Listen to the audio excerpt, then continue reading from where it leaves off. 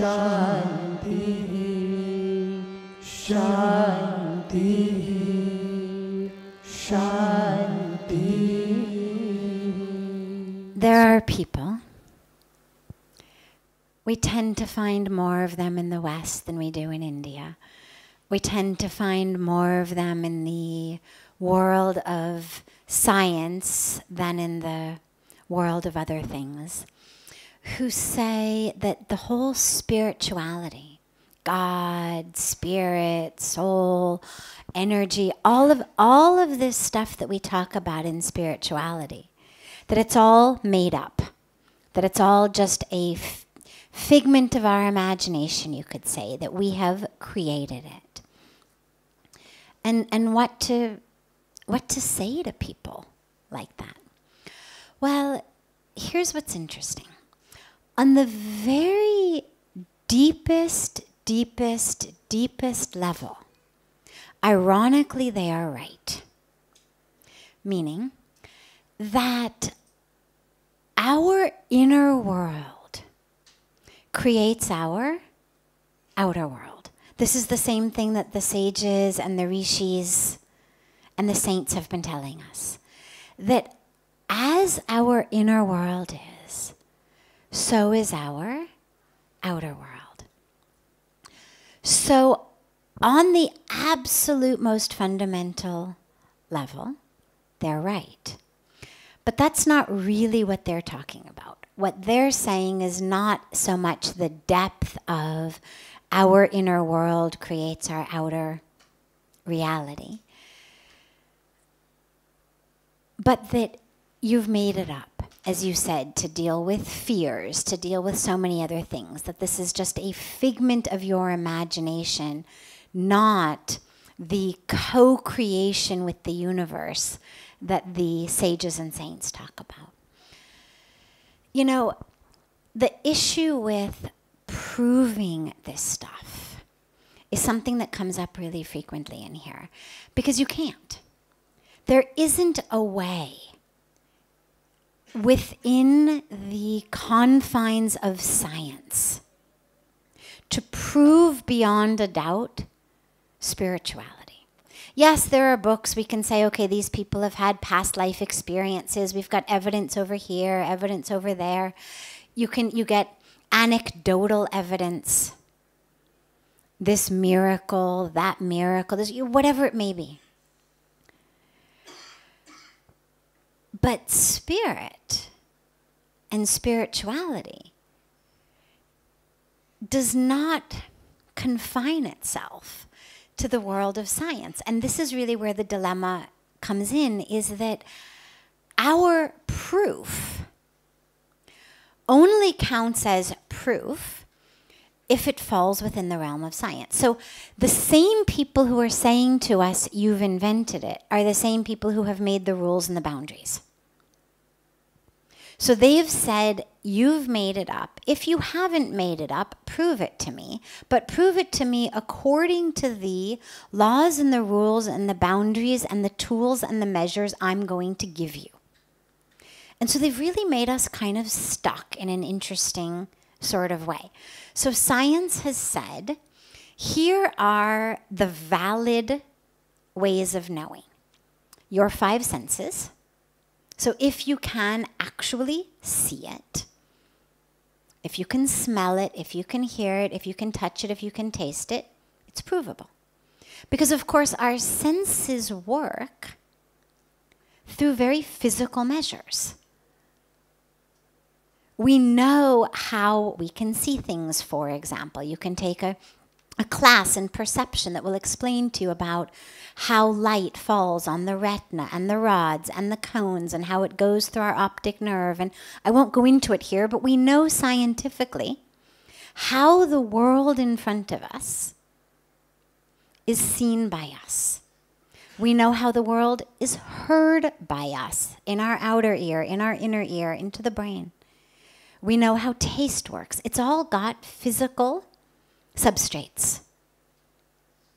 Here's what the frequency is, whether it's a light frequency or a sound frequency. And then science says, so here are those are the ways of knowing. your five senses. What are the ways of measuring? Weight. Can you put it on a scale? What's its weight? Volume or area, depending on what it is you're measuring. Height, width, color. So these are the ways that we know and the tools that we've got. Can you see it in a microscope? Okay, fine, your naked eye can't see it. Can a microscope see it? Or can a telescope see it? If something does not conform to those tools and ways of knowing, it's considered by science to be basically invalid. And this is the catch-22 situation that we're in, because by definition, spirituality doesn't. What spirituality says is something like this. The lowercase t truth, so something that is true in terms of here and now, in this place, in this time, are things that can be weighed, measured, observed, understood through our five senses. So, for example, it is hot now. True. Lowercase t truth, as in it's not an eternal truth. It's not true in the North Pole right now. It's not true here in January. But in this place, in this time, it is hot truth. This is wet. Okay. My finger is wet. True. Lowercase t true. This place, this time. In 5 minutes, it will no longer be true. My finger will dry. 5 minutes ago, it wasn't true. So what spirituality says is lowercase t truth is that truth which basically is knowable by the five senses. You're seeing something now, it's true. You are in front of me. That is true. But it's lowercase t truth because 2 hours from now you won't be. 2 hours before this you weren't. All of that falls into the lowercase t truth category. It's not a lie. It's just not highest level, capital T, eternal truth. The capital T eternal truth is stuff that cannot, by definition, be subject to the senses because the senses change. So, for example, if I can't see you, if I go blind, you don't cease to exist just because I can't see you. Now, if you speak, or sing, or breathe loudly, even if I'm blind, I can still know you're there because I can hear you. If you've got a strong scent, I can smell you. But if I can't use my senses to know you, you still exist. But my senses have changed. And what that makes us know is that our senses are only able to give us a very finely bordered, you could say, experience of the truth. And all that is eternal, by definition, cannot be through my senses. All that is eternal cannot be something that you have to weigh or measure. I'll give you an example. 200 years ago, if you took a science class, and in that science class you wrote, "The earth is flat and everything revolves around it," you would be marked true, correct, A+. That was true. Now, we know it wasn't true, but because the tools of science had not yet gotten to the point where we are today, the truth that was being taught, with all good intentions, the best that their tools up to that point had been able to measure were, the earth is flat, it is the center of the universe. Tools got better. What did we discover? Earth is not flat, it's round. Actually we are not quite so much the center of the universe. Actually we are revolving around the sun. So the capital T truth cannot by definition be something that is dependent upon our tools, because that truth keeps changing. 200 years from now, who knows what's going to be truth? They're going to look back and laugh. 200 years ago, if you had said the earth was round, you would have gotten an A on your exam. 200 years ago, if you had said the earth revolved around the sun, you got an A. Isn't that funny? Right? And they'll laugh the same way that today we're laughing that people thought the earth was flat. Because as our tools change, so does our truth. But capital T truth, spirit, soul, divinity, doesn't abide by those rules. And what that means is that we cannot use those measures for it. So as long as science is going to dictate the language of the debate, the types of evidence that we are allowed to present in the debate, that which counts as valid, that which doesn't count as valid, there's no way you can prove it. And so there's no point even getting into one of those conversations. All you can do is two things that I have discovered so far. If anybody has discovered anything else, I'm open to lots of suggestions here. Two things I've discovered. Number one, ask them if they've ever been in love. And then ask them to prove it to you. Tell them you don't believe them, that you think it was an entirely figment of their imagination.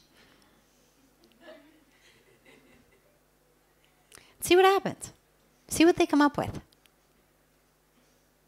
Because beautifully, love also being one of the most important things in the world, along with soul and spirit and God, it's all the same, also can't be weighed or measured or seen with any of the tools or known by any of our senses, and yet, thankfully, by God's grace, most people have had the opportunity to experience love at some point in their life.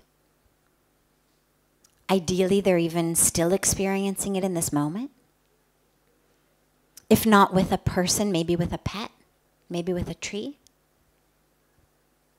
Whatever it may be. But if anybody has ever experienced love, they're going to get immediately your analogy.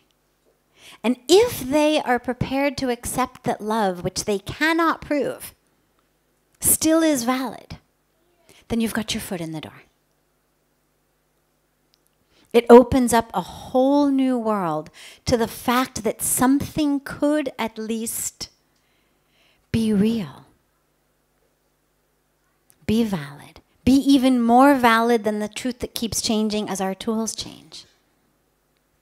Simply because we know it. Because that's the answer people give. How do you know you're in love? I know it. I feel it. I experience it. It's my truth. Well, yeah, so how do you know there's God? I feel it. I know it. In the same way that you know when you're in love. Even more so. Because sometimes you fall in love and then you fall out of love, and it tends to happen sometimes with love. But it doesn't happen with God.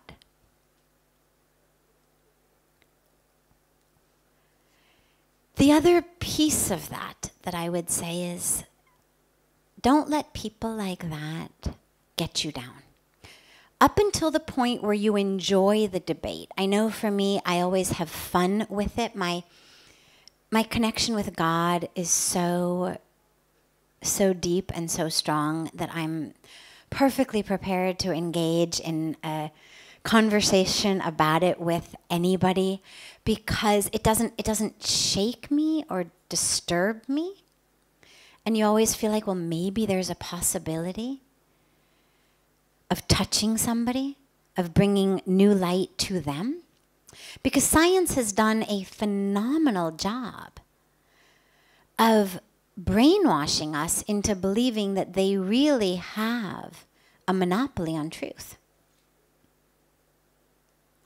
And we've really been indoctrinated to believe that. And science is fantastic. I love it. I'm a science student. It's great.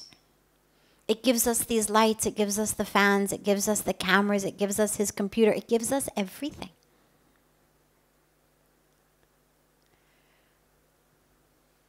But what it can't do is include things that are out of its jurisdiction, which isn't its fault. It's not a shortcoming of science. Not every field can do everything. But science, for some reason, is the one field that has really claimed jurisdiction over everything. I mean, literature would never say, if it's not written in a book, if it's not in iambic pentameter somewhere, it doesn't exist. If it's not in our card catalog, it doesn't exist. They would never say that. Literature understands we are a field. Art would never say, if somebody's never painted it, it doesn't exist. Music would never say, if there's no song about it, it doesn't exist. But science somehow has decided that not only is it going to be a fantastic field in and of itself, but it's going to claim jurisdiction over all of truth. And I'm not quite sure historically how that happened. I find it interesting and sad. It literally would be like literature saying, if it's not in iambic pentameter, it doesn't exist. Or if it hasn't been published, it doesn't exist. Which we would immediately understand, well, that's a joke. Obviously, there's truth that hasn't been published yet. But science has done a very good job of brainwashing us. So have the conversation for as long as you can.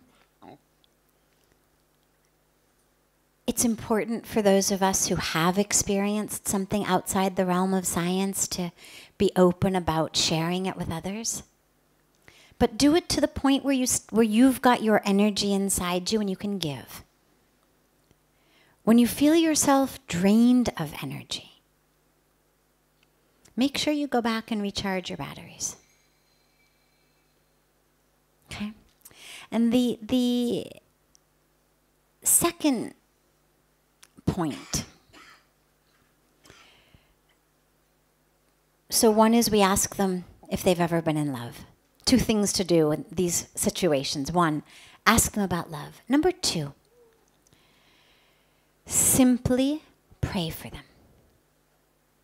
Simply pray for them that they will have an experience of the divine. Because once they do, the debate is over. You know, it's like kids come home from school and say, I actually once had a little debate with a young boy who said God doesn't exist, and and he was about 8, and he said also, we discussed the fact, I asked him about girls, and he said, oh no, girls have the cooties, girls are gross, he's never going to get married. And when we had our debate, his whole family was there. Some of his older siblings, whom miraculously he had managed to convince about the God thing. They had all sort of become a team about God doesn't exist, and the older ones had been reading books about God doesn't exist. And when I pointed out how he also thought that girls had cooties, and that girls were gross, and that he was never going to want to be with a girl, and never going to get married, of course, at which point his older sibling sort of blushed and giggled and, did the things that teenagers do when people talk about being in love. And I said to them, well, so what do you think about this? You think that's true? And they're like, oh, no, he'll grow up. It'll happen to him too someday. And I said, well, this is exactly what you have to do with someone who has this feeling about God, is simply have the faith that they too someday will have the experience of connecting with God. In the same way that we know this 8-year-old is going to fall in love someday and have the experience. And so there's no point debating him on the love issue. There's no point trying to convince him that girls really don't have cooties and they're really not gross and that someday he too will fall in love. Rather than that, you just sit back and you smile and you pray and you wait. And that's what we do with people in the spirituality thing. So you pray. And if they'll let you, you bring them to places. You take them to places. You give them experiences in which, hopefully by God's grace, they'll have a spiritual experience. So that they too will know. Because the brain cannot convince the spirit. We're operating on 2 completely different levels of existence. So don't try to convince them with reason, with logic. Just try to help them have an experience. Help them stay open to having an experience.